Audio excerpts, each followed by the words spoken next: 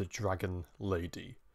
Empress Dowager Cixi lived an incredible life. Her first involvement in the Qing court was as a concubine, an insignificant wife to her emperor overlord.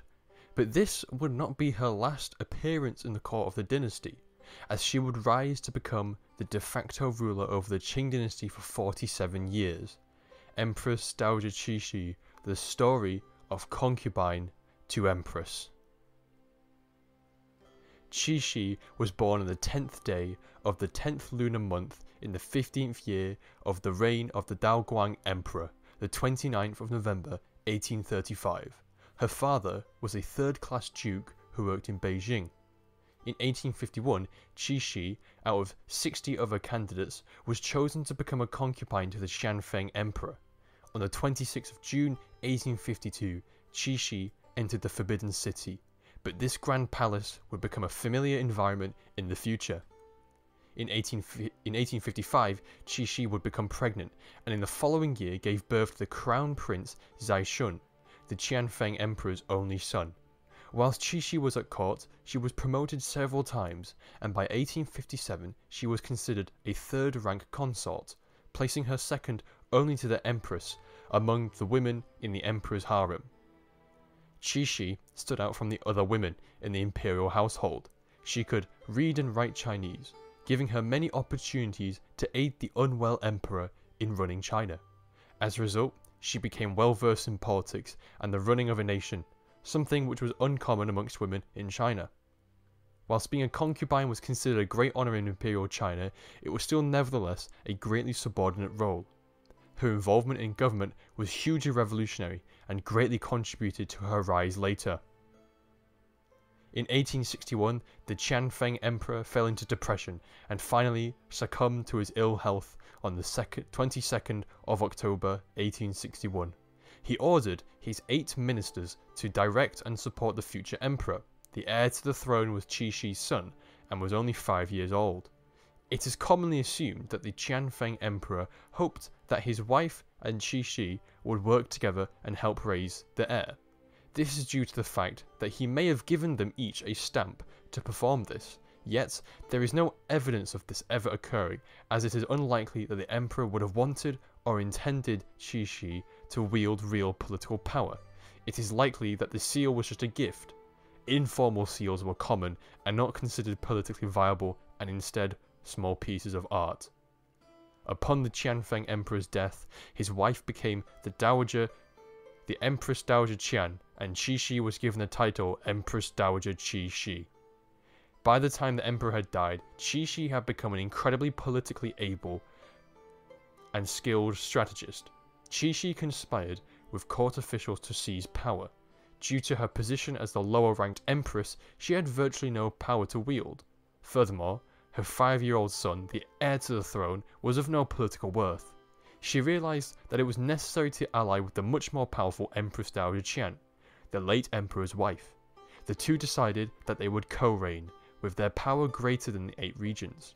The two empresses had been close friends since Cixi joined the emperor's harem. The 8 regents, however, became suspicious of Cixi, and tensions rose between the two empresses and the regents. Empress Dowager Qian became frustrated and refused to appear in court, leaving Cixi to deal with the politics herself. Behind closed doors, she had been amassing support of different ministers, soldiers, and others who were enemies of the 8 regents. Among this group was Prince Gong and Prince Chun, the brothers of the late Qianfeng Emperor. The late Qianfeng Emperor's funeral procession departed for Beijing, and whilst this happened, Cixi struck. Cixi took the heir and returned to Beijing before the rest of the party. Her early return to Beijing meant that she had more time to plan with Prince Gong and ensure that the power of the 8 regents was divided. Cixi rewrote history, stating that the regents were dismissed for having carried out incompetent negotiations with the British, causing the Qianfeng Emperor to flee greatly against his will. Cixi, upon seizing power, had 3 of the 8 regents executed. Prince Gong suggested that they should be executed by an incredibly painful method known as slow slicing, but she declined. She declined in order to show her high moral standards. She ordered the regent Shushun to be beheaded, and the two others, Zhai Yuan and Duan Hua, were given pieces of silk to hang themselves. Qing imperial tradition dictated that women and princesses were forbidden from engaging in politics, but there was nothing anybody could do now. Cixi began a practice known as ruling from behind the curtains, and she was now the de facto ruler of China. The Qin Yao coup was over. Cixi was quick to award Prince Gong, appointing him as Prince Regent. However, Qing avoided giving Prince Gong the type of political power that princes typically received. Cixi and Qian issued an edict on behalf of the child emperor, which stated that the two empresses were to be the sole decision makers with no interference. Cixi became ruler during the Taiping Rebellion, a monstrous civil war that was devastating the Qing Dynasty and threatened the stability of the nation. The government was also riddled with corruption. Cixi took the system and decided that it needed reform, and in order to solve this, she took the role usually given to the Bureaucratic Affairs Department. This meant that she personally had an audience of all officials above the level of provincial governor, meaning they all had to report to her personally. Cixi had two officials executed to scare others that dared to step out of line. She developed an official foreign ministry and also restored national armies. Cixi also introduced new modern railroads, factories and arsenals, a remarkably progressive set of reforms. At the Battle of Tianjin, the Taiping Rebellion was finally defeated. Cixi could now focus on new internal threats to her power. Prince Gong was one of the many new targets to Cixi. His power had increased massively since his appointment, as he now had the command of many armies. He also controlled many daily court affairs, and Cixi considered this a threat to her rule. A minor scribe had written a small file accusing Prince Gong of corruption, but to Prince Gong, these accusations seemed insignificant. The Prince Regent was popular in court and had a large network of allies. For Cixi, this was a perfect opportunity to remove Prince Gong from court. The prince was dismissed from all of his positions, and he burst into tears in front of the court and the two empresses. Cixi compromised, returning him to several positions but stripping him of his title as Prince Regent. Prince Gong would never recover to his previous political position, and now Cixi had an iron grip over the Qing court. Despite Prince Gong being a close friend and a close ally, Cixi was not afraid to humiliate him and strengthen her position. Cixi undertook large progressive reform after the Second Opium War. It had become glaringly obvious that China was unable to face the Western empires, and as such, Cixi wished to learn from the Europeans and import their knowledge. However, Cixi's progressive ideas would soon begin to change. Members of Cixi's court advised her to purchase 7 British warships, but Cixi cancelled the purchase when they were arrived and manned with British sailors. Railroads were forbidden to be constructed because she was afraid that they would disturb the emperor's tombs. When they were constructed anyway, at the advice of the court, Cixi ordered the trains to be pulled by horses. She became alarmed at the liberal thinking of students and scholars who had spent their time abroad, and believed it to be a threat to her position. In 1881, Cixi ended the educational policy of letting children go abroad and began to withdraw her open attitude towards foreigners, and she became increasingly xenophobic. In 1872, the Tongxi Emperor turned 17 and married the Jiashun Empress. The Jiashun Empress's father, however, was one of the regents that was banished during the coup, and tensions between the princess and Cixi began to rise.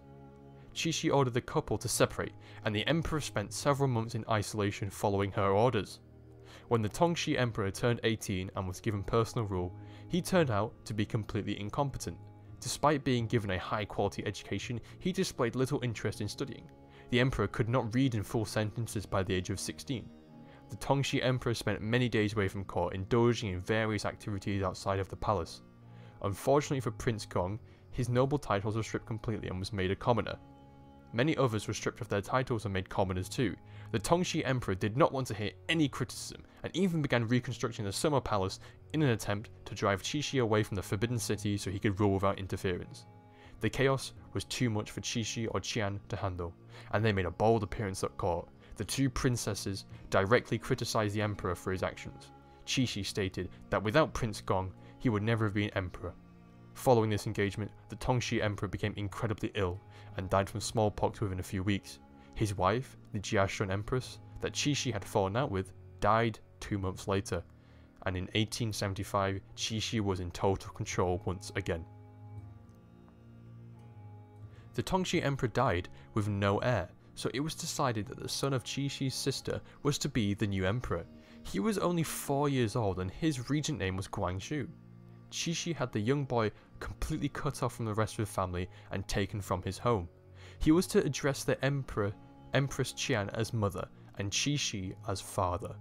Cixi, however, fell severely ill, leaving her unable to manipulate the young emperor, and the Empress Qian had to govern the nation for a while. Suddenly, in 1881, Qian, Cixi's lifelong ally and fellow empress, died. Rumours swirled that Cixi had assassinated Qian, but it was likely that she died from a sudden stroke. The Guangxu Emperor was technically allowed to be an independent ruler when he turned 16, but Cixi's position made many court officials oppose the ascension of the emperor, instead allowing Cixi to continue her rule. Cixi passed a new document allowing her to aid the Guangxu Emperor on his rule indefinitely. In 1887, he began to rule under her supervision. On the 5th of March 1889, Cixi retired from her second regency. However, her long and active presence in the court had left many officials feeling more loyalty towards the empress than the emperor. If it wasn't for Cixi, many of the officials would never have been appointed to their positions, and as a result, her retirement left a void in the court. The Guangxu Emperor, in her absence, became incredibly liberal and wanted to reform the nation. He launched the 100 Days Reform, which aimed to make huge political and cultural changes to help modernize the empire. Cixi became paranoid that her power would diminish and stepped in to prevent them from dissolving her position in favour of a Western-inspired constitutional monarchy. Cixi told the court that the Japanese had been secretly influencing the reformist members of the courts and that there was a treasonous conspiracy. This was followed by an edict that proclaimed the Guangxu Emperor as unfit to be emperor, and his reign came to an end. The abdication of the Guangxu Emperor meant that there were slight concerns over who would be the heir. Cixi had a 14-year-old boy from a close branch of the family made as crown prince. She then had the Guangxu Emperor put under house arrest, where he lost all of his respect and all of his privileges. Cixi then purged the court, executing several close mentors of the emperor and prominent reformers. In 1900, the Boxer Rebellion broke out, and Empress Dowager Cixi gave her support to the xenophobic anti-Christian bands of rebels. The rebels besieged the foreign legations and murdered many foreign diplomats, engineers, and merchants. Cixi hoped that this would help ease foreign pressure on the Qing Dynasty, but it instead provoked an 8-nation alliance of European empires and Japan to invade and capture and raze many cities. Beijing was captured and the empire was humiliated once again. Following the Boxer Rebellion, Cixi implemented vast sweeping reforms, some of them even more radical than the ones proposed by reformers that she had actually executed. In 1908, the Guangxu Emperor died, and a day later, Cixi died. The emperor had been assassinated through arsenic poisoning, and many historians speculate that Cixi knew of her incoming death and had the young and progressive emperor killed just so that he could not continue his reforms after her death. Cixi was buried in a complex of temples covered with gold leaf and scattered with thousands of gold ornaments hanging from the ceiling. On July 1928, her tomb was raided by a warlord and the valuables were methodically stripped. The entrance was destroyed and Cixi's corpse was taken from the coffin and thrown onto the ground. In 1949, the complex was restored, but she had been largely disgraced by the warlord's soldiers. A large pearl that had been placed in her mouth to supposedly stop her corpse from decomposing had been stolen. This disgraceful ending for such a pious and revered ruler does not reflect her time as empress.